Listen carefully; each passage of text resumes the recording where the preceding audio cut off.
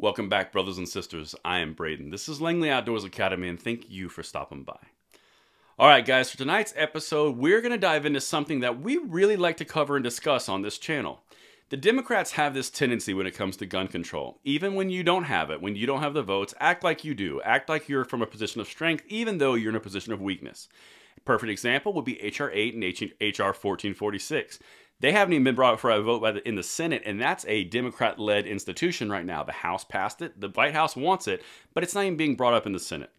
This is really important because that's such a low bar for them that they want to pass, but they can't even get a vote on it.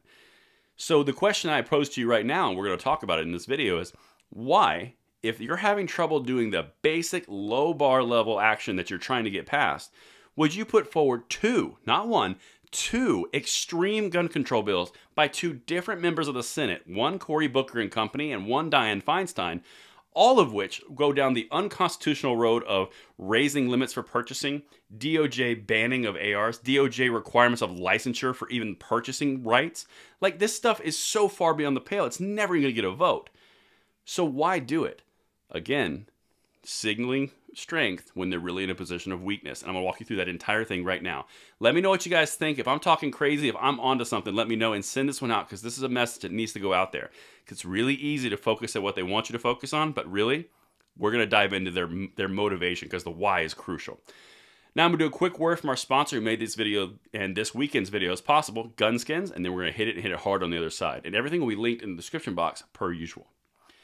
Now, Gunskins offers a solution for firearm and gear concealment that is easy to install and remove. Their premium vinyl wraps and DIY kits that add a layer of protection to your gun, as well as the benefits of camouflage. Like, they aren't playing around with these things, guys. Like, and they actually feel really legit. I mean, look at the detail on that. With a wide variety of patterns and designs, it fits virtually any firearm. It's got a lifetime guarantee and exclusive monthly subscriptions.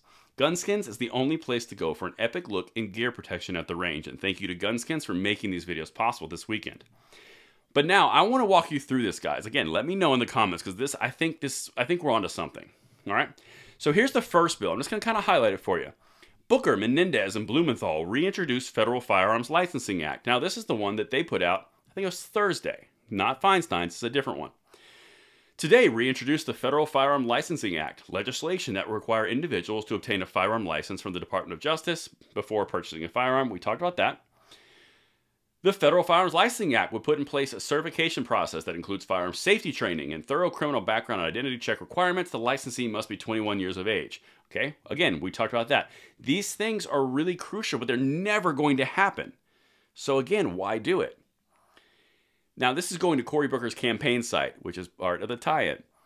He first introduced the Federal Firearm Licensing Act, which is what was just reintroduced, in 2019. Funny how it didn't get law then and it's not law now, because this is a constituency ploy. He also introduced the groundbreaking Break the Cycle of Violence Act that would provide federal grants to communities for evidence-based gun violence intervention, and joined colleagues in introducing an AW ban. Again, none of these things happen, so why keep doing it? Okay, let's jump over to Dianne Feinstein and show you what she did, and then we're going to tie it all together. Feinstein introduces bill to increase age to buy assault weapons. Okay, let's look at what's Feinstein up to, since she's been doing this since I was born. Senator Dianne Feinstein today introduced the Age 21 Act, a bill that would raise the minimum age to purchase assault weapons and high-capacity ammunition magazines from 18 to 21. Okay, that sounds like pretty standard fare for Dianne Feinstein, but listen to who else is on the board here. The bill is co-sponsored by Senators Richard Blumenthal. Ooh, he was on Cory Booker's. That's weird. Bob Casey, Democrat PA, and Amy Klobuchar, Democrat Minnesota. Well, Amy wants to be the president or the vice president or something higher in the government. Richard Blumenthal is Mr. Gun Control, and he's openly said he needs something to take to its constituency. So why would you be on both bills that Cory Booker put out and Dianne Feinstein put out that have a snowball's chance downstairs of even potentially getting a vote, when you can't even get Manchin Toomey on the floor? And that is like, that's stuff that gun controllers say it didn't go too far, and gun rights activists are like, I'm a little uncomfortable. And it's like, it's a different thing. But that goes back to the entire premise of this video. They are broadcasting strength, but they are from a position of weakness. They have nothing going into the midterms. The Democratic Party across the board has nothing. If a senator who's up for re-election can tie their name to this and co-sponsor it, well, now they can go back to the constituency and say, hey, I know we have nothing going on, nothing good in the polls, nothing good in the economy, nothing good happening in gas prices, but here's the bills I co-sponsored, but it's those darn Republicans. Everything is smoke and mirrors with these people. They have no chance at passing this at all. You have to get over the filibuster. That's not going to happen. You have to peel away 10 Republican senators and a couple of Democrats who are reluctant on gun rights. Good luck. Especially coming up into midterms, which are like 130 days away now. That ain't happening. So again, I ask you, why do it? The why is crucially important, and that's why we dive into everything on this channel. This is a smokescreen to get more votes to say to the constituents, we're trying. It's just those pesky Republicans. Blame away from me, over to them. And that is what I've got for you tonight. Let me know what you guys think, and I'll see you tomorrow morning on the bullet points. I'm Braden. See you later.